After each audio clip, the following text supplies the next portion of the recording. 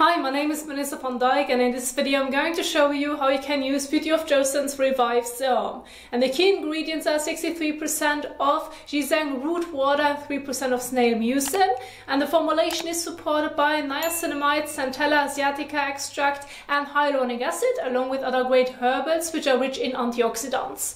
Now, it is primarily a hydrating and soothing serum, which does also offer some great brightening benefits as well as anti-aging properties. And you can use this serum on all skin types daily in the morning and or evening on its own or in your current existing morning or evening skincare routine. It's always a great addition to add into if you just want to have something that hydrates and soothes the skin, yet is very lightweight. Now, I'm going to get started immediately with the application. Now remember that the first step in your morning or evening skincare routine is always starting off with a freshly washed face. And this is where you're going to pick the right cleanser for your skin type and needs. As an example, I'm going to use Beauty of Joseon's Green Plum Refreshing Cleanser. Great for all skin types. It's a regular water-based cleanser that needs to be applied to wet skin.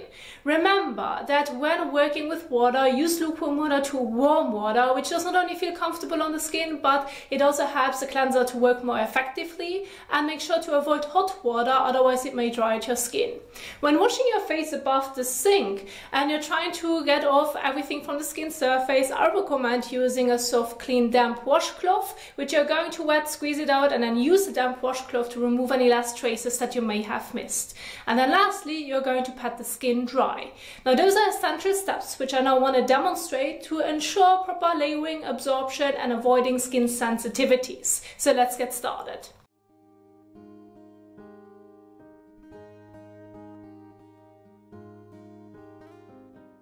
I usually recommend using about a coin-size amount of cleanser in the palm of your hand or fingertips. However, with this one, you can use a bit less, otherwise it may feel like you're using too much product as it bubbles up quite nicely.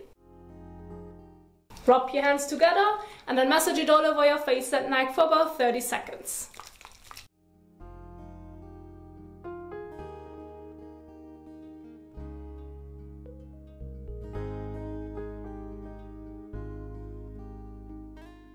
Now rinse it off.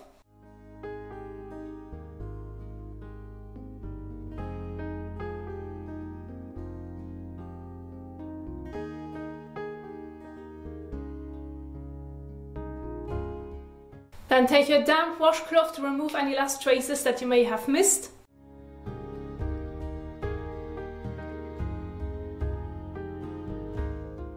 Now I recommend rinsing again.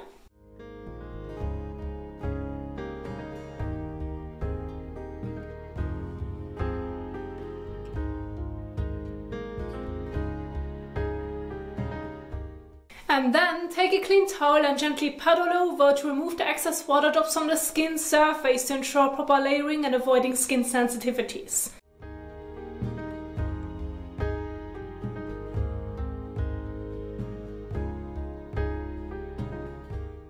Once you're done with your cleansing step, you now, as an optional step, can move on, for example, to Beauty of Joseon's Ginseng Essence Water. This could also be replaced with your hydrating and soothing toner, or for example an exfoliating acid toner, depending on your skin type and needs. So remember, it's next step after cleansing.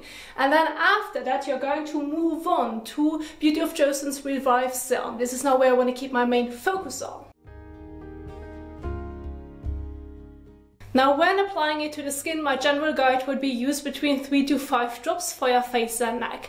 And you can dispense the drops in the palm of your hand, fingertips, or immediately onto your face, and then start blending it evenly all over your face and neck.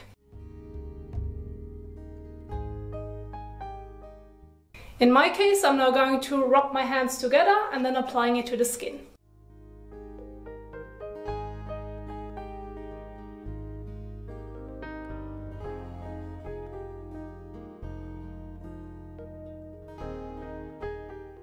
Once you have applied it all over, you're going to leave it on the skin. There's no need to wash it off. And now you can give it about 30 seconds to a minute if necessary for the serum to absorb into the skin before moving on to the next step to ensure proper layering. Now in the evening, or if you do not have any sun exposure at all during daytime, you can stop right here and keep the routine very simple. Use the serum on its own, there you have it. Or if you now prefer to follow on with a moisturizer, go ahead and do so. Just remember to pick the right one for your skin type and needs. And as an example, I do have Beauty of Joseon's Red Bean Water Gel Moisturizer right here, which in this case will be more suitable if you have an oilier skin type, as it's a gel type moisturizer. If you have a drier skin type, look for a richer cream. And then use about a pea to a bean size amount and apply it evenly all over. About that much, more or less. Rub your fingertips together and then apply it on top of the serum.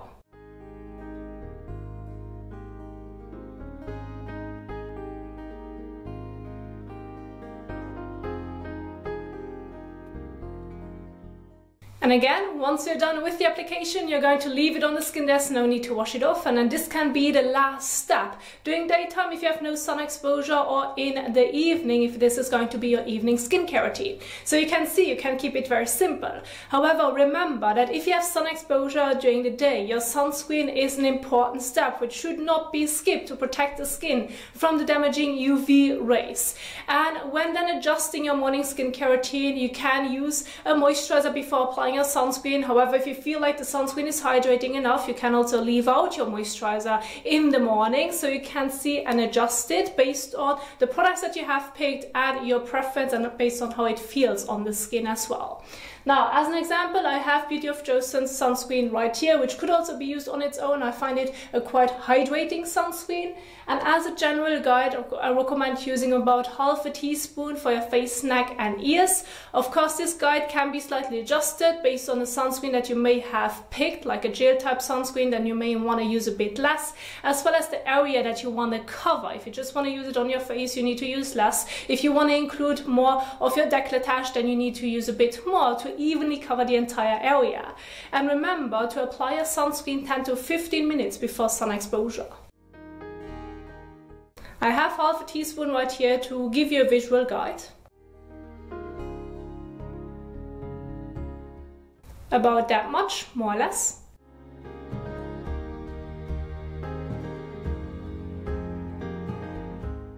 So about that much when using it immediately onto your fingertips or into the palm of your hand. Rub your fingers together and then apply it evenly to the exposed area, keeping now the main focus to where you are going to apply your skincare products. And remember, you can use your sunscreen around the eyes if it does not irritate your eyes. Just make sure to not get it into your eyes nor into your mouth. If the sunscreen does irritate your eyes, avoid the eye area, wear sunglasses instead, or change to a different sunscreen that you can use around that area, but still make sure to protect that delicate area too.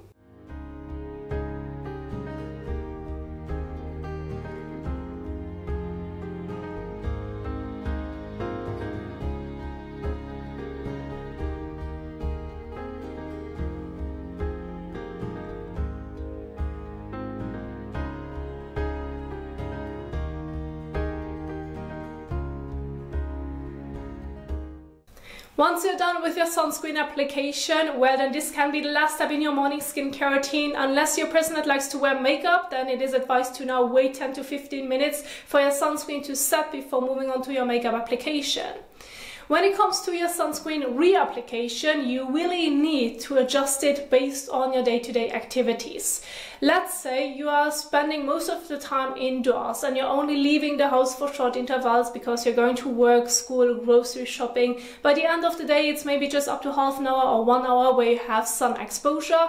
Well, if you're going to apply your sunscreen properly in the morning, as I just demonstrated, it should give you enough protection for the entire day. In that sense, there's no need to reapply it throughout the day, because all what this can do is that it feels uncomfortable on the skin, or it may even cause sensitivities.